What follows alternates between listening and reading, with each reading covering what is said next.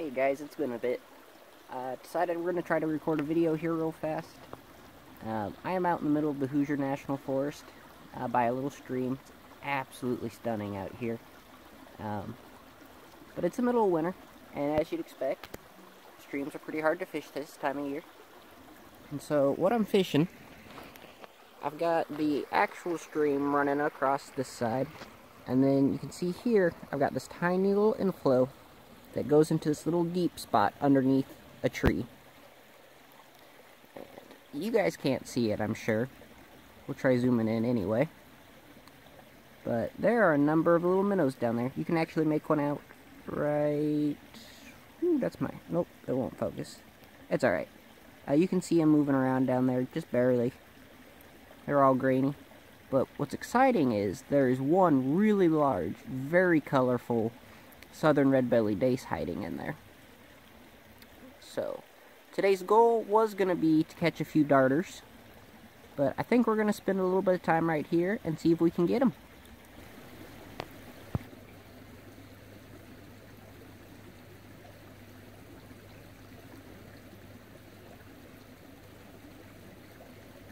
There we go.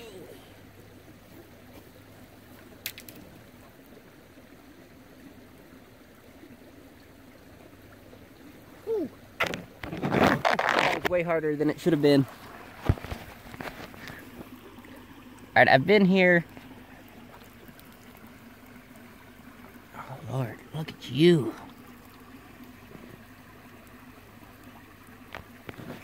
Alright, there he is. A little southern red-bellied dace. Just like I said, underneath that little pocket, you can see a couple of the little juveniles back there, maybe.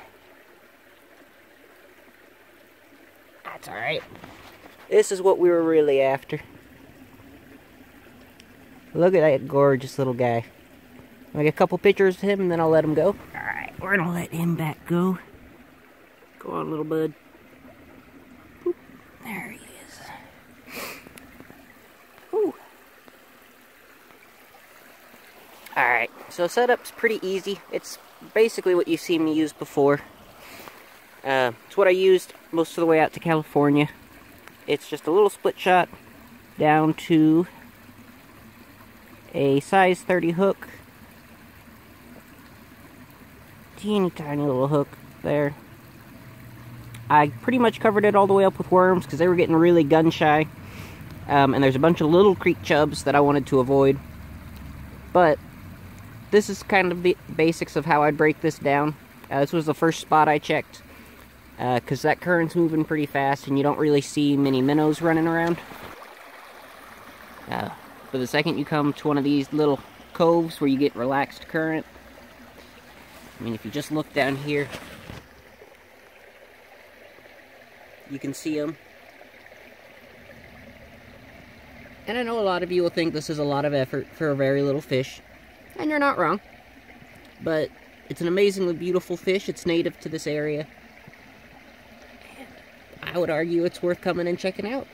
They're prevalent all across, well, pretty much the majority of southern Indiana. And besides them, you've got your usual creek chubs. There's some kind of bottom minnow here. Probably a silver jaw, if I had to guess. But, yeah. That's what I'm doing today. Just going to poke around, look around for some more minnow species. If we see something too exciting, I'll share it with you. Alrighty, we found the second spot I want to fish.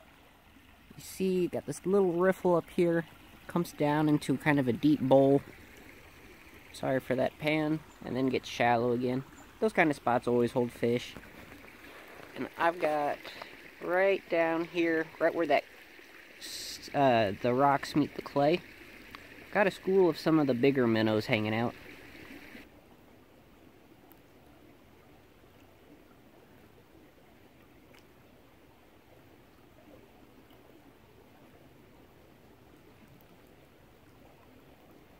There it is. Got him.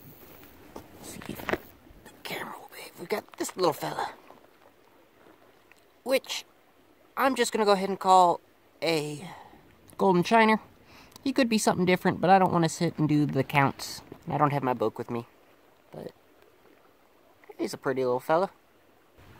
Well, I was going to call it a video right there, but I was wandering up the stream and I found this. I thought you guys would like it. You guys ready?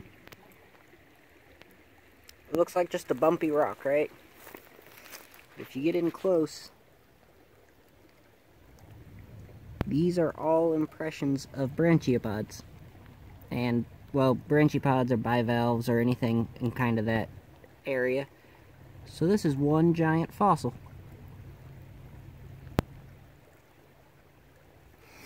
And while I was up there, there you go, there's a pretty good view of it. And while I was up there looking at the rocks, I found a really deep hole full of giant chubs. So we're going to go catch a couple of those. And I think we're going to end the video on that note. The guy that just took the bait right now is what looks like an emerald shiner. A big emerald shiner, or... There we go. There we go. There's our creek chub for the video. That'll probably be our creek chub for the video. I don't think you guys need to see 600 of those, but one of the biggest of the day. There are much bigger ones in this little pool, but they're being finicky, and I don't think I want to waste that much battery power on it. But I'll let this little guy go. Well, I thought we were done with this video, but I lied again. Their big old striped shiner took the bait just a second ago, so now we've got to catch one of those. Oh, well. Maybe it was a golden shiner. Let's take a look here. Not the first one of the day, but the biggest, for sure. Got some nice iridescent scales. I'll have to... Ooh, stop it, buddy. Buddy, settle down. There he is.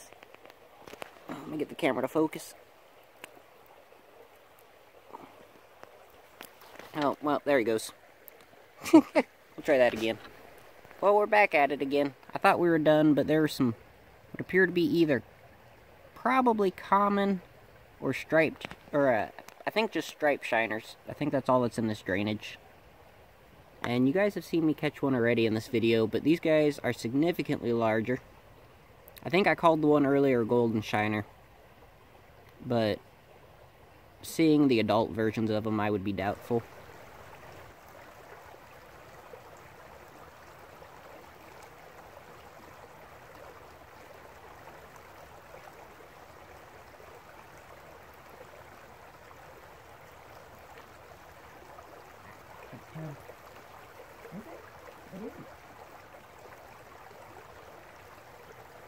Oh, there we go.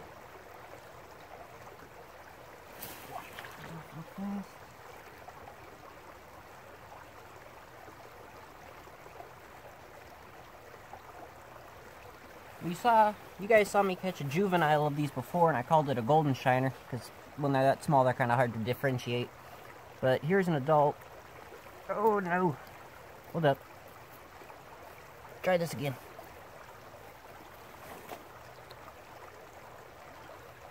Alright, you guys saw me catch a juvenile before, and I called it a golden shiner. Kind of hard to differentiate, and I don't have my range maps with me. But this should be, if I recall correctly, this should be a little striped shiner. That should be all that's in this area.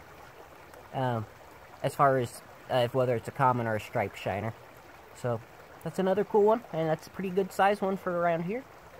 And we're actually going to call it a video here and say farewell. But as always, guys, good luck and tight lines.